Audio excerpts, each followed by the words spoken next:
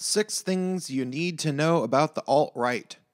Alt-left perspective. Hey, it's Prince of Queens, and I was just surfing the ye old internet and checking out social media, etc., and I have noticed a trend among typical mainstream leftist propagandists like Lindy West, shown here, her article, in which they are trying to find ways of saying that Trump and his cabinet are literally Nazis. Because obviously saying that worked so well to get Hillary Clinton elected. It goes without saying that these spin doctors are desperate, and for good reason. When you create an entire career around peddling a censorship-happy, hypocritical, and eventually overwhelmingly unpopular narrative that costs your team an election, you'd obviously end up panicking once you lose the war you were so sure you would win.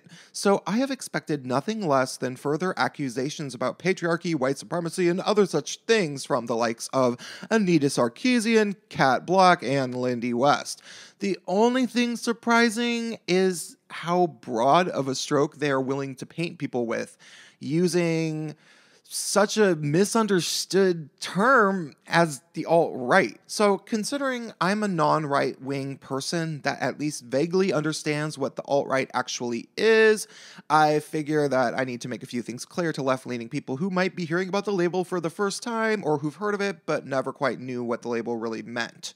Because otherwise, they'll just hear that anybody even vaguely associated with anybody that somebody calls alt-right is literally a Nazi! Let's begin. The first thing you need to know about the alt-right is that nobody really knows exactly what it is. Scott Adams, the creator of Dilbert, said it the best when he referred to it on the Rubin Report as a miscellaneous grab bag of things other people don't like. You see, there's very few people that actually identify openly as alt-right. But people are very quick to call anybody with a Pepe meme as a profile photo alt-right. Ultimately, despite what anybody might tell you, alt-right is as vague as it sounds. It is a new alternative to traditional right-wing politics that stays within the right wing, technically. A lot of people would say that it is socially very liberal, despite all of the literally Hitler accusations being thrown around about Trump by people who honestly know basically nothing about the alt-right culture. The second thing to know about the alt-right is that Richard Spencer is not actually a very major player in it culturally, even though I think he claimed that he coined the phrase alt-right. And he does have a bit of a cult following. But seriously, who knows who coined such a phrase? It's not exactly a unique term. Plenty of people could have had the same idea at the same time. Regardless, Richard Spencer creeps me the hell out, and I imagine he creeps most people out, which is why you rarely heard about him up until leftist propaganda media realized that he is one of those wacky people that believes in white race preservation or purity or whatever. I don't really know. I've only watched him speak once or twice and I didn't want to watch him again. He's kind of wacky.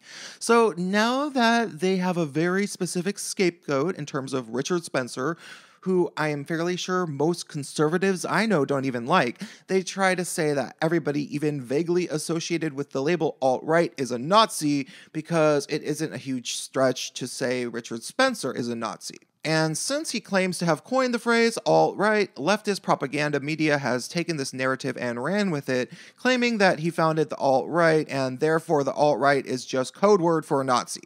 When really that's kind of like saying that a certain heavy metal band founded heavy metal and that they are Satanists and then therefore every heavy metal band is Satanists. Ugh. The third thing to know about the alt-right is that Breitbart News, which is the actual flagship for the alt-right socio-political label, is really not as bad as you probably have heard. They employ Milo Yiannopoulos, who is gay, so the likelihood that they are legitimately homophobic is rather slim, and please spare me the self-hating gay man bullshit about him, because I've already made a video about that. More so, he was the only gay man who got into the mainstream that publicly challenged postmodern feminism, at least over the past couple of years. And I personally think that gay male feminists are the real self-haters, which I also get into in other videos. Regardless, people also say that Breitbart is anti-Semitic, which is just nonsense because they've employed numerous Jewish people like Ben Shapiro, who is Orthodox and wears a yarmulke everywhere. Now, there is a legitimate argument to be made that Breitbart has some racist and sexist articles published on the site. But here's what you have to keep in mind. The late Andrew Breitbart's main slogan for his publication was that politics exists downstream from culture. That said, Breitbart is very deliberately edgy and provocative, and I think all they are really doing is providing a strong counter-narrative to what basically the entirety of leftist blogs like the Huffington Post, BuzzFeed, and Everyday Feminism tends to. These leftist blogs are very regularly racist against white people and sexist against men. Breitbart realized there was probably a giant pool of people who were sick of that narrative, mostly white men, and so they began tapping into that energy. So largely, they just played the game and they won. And all the people who are calling them bigots are generally bigots themselves if you really break it down. The only difference I am seeing is that I bet Breitbart knows they are just playing a game, whereas a lot of leftist media, white man hating type people, actually really do hate white men. The fourth thing you need to know about the alt-right is that if you were to accept the broad label that people like Hillary Clinton have put upon it, it is extremely diverse. Obviously, Milo Yiannopoulos actually identifies as alt-right and is gay, so the Nazi label is a bit weird. I'm sure several people called YouTube personalities like transgender Blair White alt-right, but I don't think she identifies as alt-right. I'm not really sure. Similarly, I'm sure they call some black guy and that guy T alt-right, but again, I doubt they identify that way either. Really, it's an extremely vague label that has been carelessly thrown around.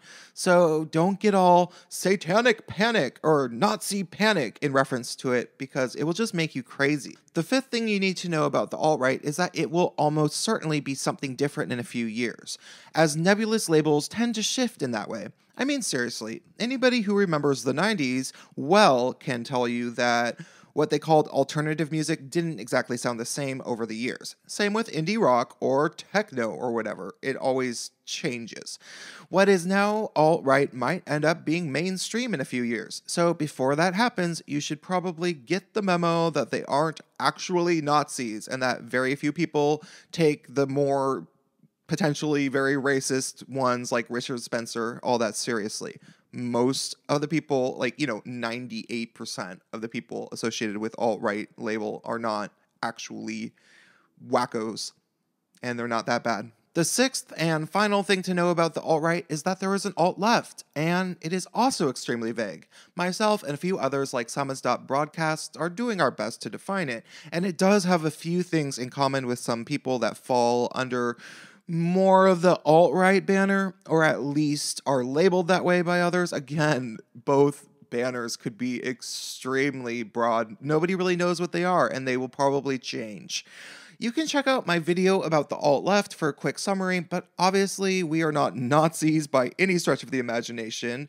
Simply put, alt-left people think that identity politics has ended up not just dividing the left, but crippling it into a gurgling, dying abomination that lost this election to a reality television show star with zero political experience. Alt-left people care about every type of citizen, and we want to unite them for the common good. I hope you'll join us. Drop me a comment and stay tuned.